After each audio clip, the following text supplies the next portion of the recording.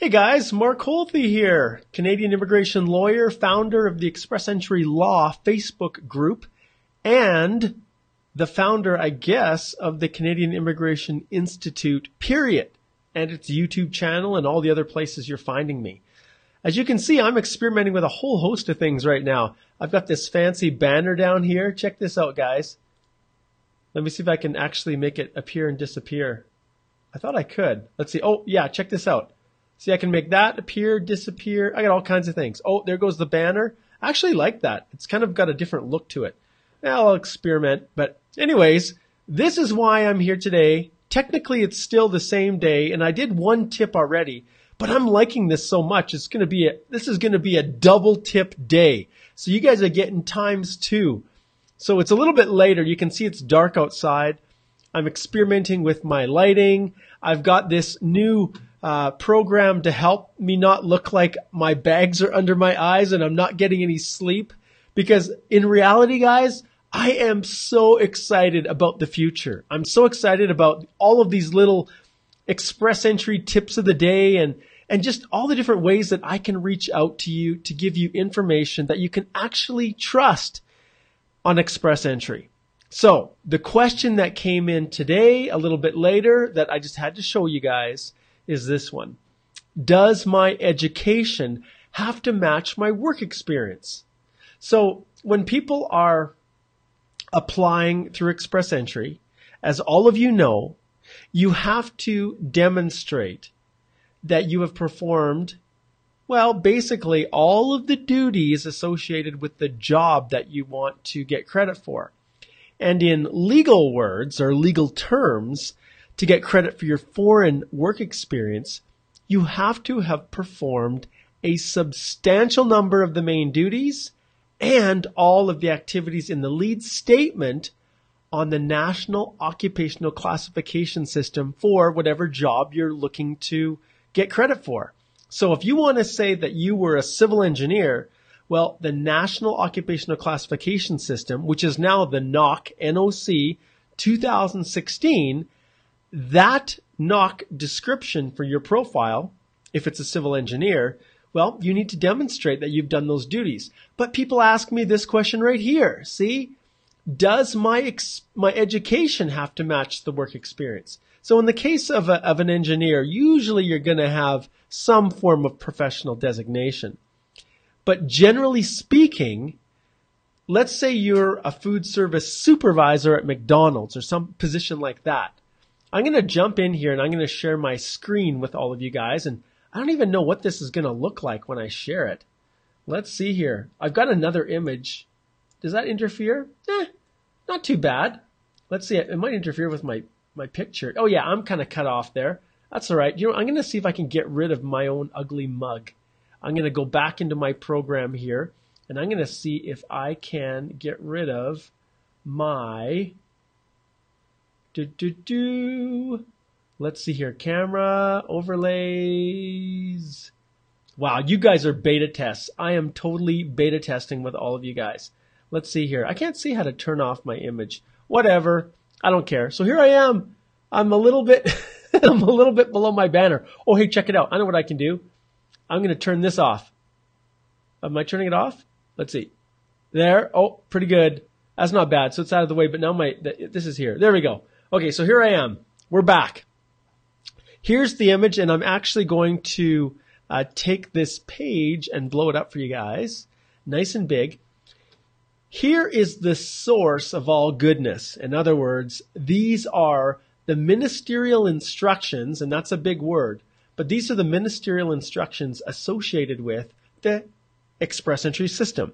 And so this is where if someone, and I'm going to click find here, I'm going to find within this, if I can search for it here, I'm going to search for, right there, foreign work experience.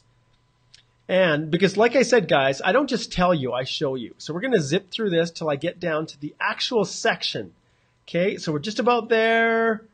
It's section 25. I guess I could have gone straight there. It's right here. All right. So this is section 25 of those ministerial instructions. And you can see here, it gives an explanation of what foreign work experience is. And this is important because it's not just a matter of understanding what the immigration website says, but it actually matters where you're finding the information and whether it's actually law or regulation that you're relying upon and not just policy or some creative person on an immigration forum or a Facebook group kind of like ours. So I want to show you exactly the source. So remember, the question is, does my education have to match my work experience? So here's what you need if you want to claim your foreign work experience.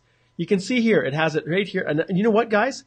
I am going to make this easier for you guys to see if I can do this. There we go. Okay, now let's see if it's, hopefully it's not interfering too much. All right, so here we go. So we've got our, we're going to go back to 25 here. Here's the source.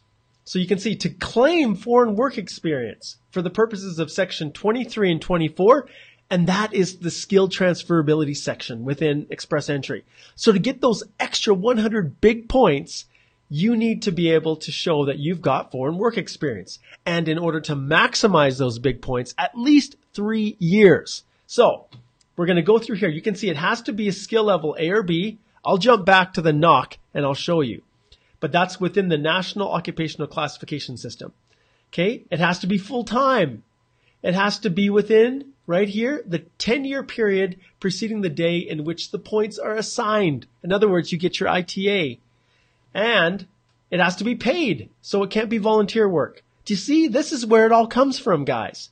But that's not it. The question that you are focusing on, it's still on the education side, doesn't need to match my work experience. But I want to show you what's missing from this. So if you can see here, you have to choose your 4-digit code. It says right here, and you guys know that. You have to pick your code. And then here is the magic. You must have performed the actions described in the lead statement. Okay, so what's the lead statement? Well, I'm going to open up a new window here, and I'm going to search NOC. We'll see if 2016 pops up. There it is. Okay, and I think we were searching for food service supervisor. Bam. Let's open that up. And yes, this is a skilled occupation that would allow you to qualify under skill level B for Express Entry. So here's a food service supervisor. So what's the lead statement? It's this right here. And what does the law tell us? The law tells us that we must have performed the actions described in the lead statement. So what is it? Well, they supervise, direct, and coordinate the activities of workers who prepare, portion, and serve food. All right, great. Those are the activities in the lead statement. And then it gives some other helpful advice on where they're employed, which is basically everywhere food is served. Hospitals, healthcare establishments, cafeterias, catering companies, and other food service establishments. So basically everywhere. So that's the lead statement. Let's take a look now at the rest of this section 2B of section 25. So section 25 2B says right here, as well as a substantial number of the main duties, including all the essential duties as set out in the National Occupational Classification. So what are the main duties? We go back here. Here they are. They're listed. So we need to perform a substantial number of those main duties. And what does substantial mean? Well, I don't know. I've heard lots of people say about 75%, which probably is about right. So at least 75%, but some of these are definitely essential and some are, what do you call it? Optional. That's the word I'm looking for.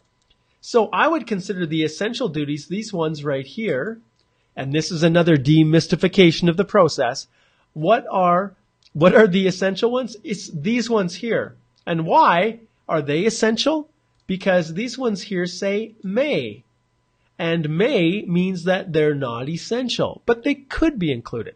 So there you go. If you are performing all of the activities in the lead statement and a substantial number of the main duties of your profile description for your profile, remember this is just for food service supervisors. Yours is going to be different.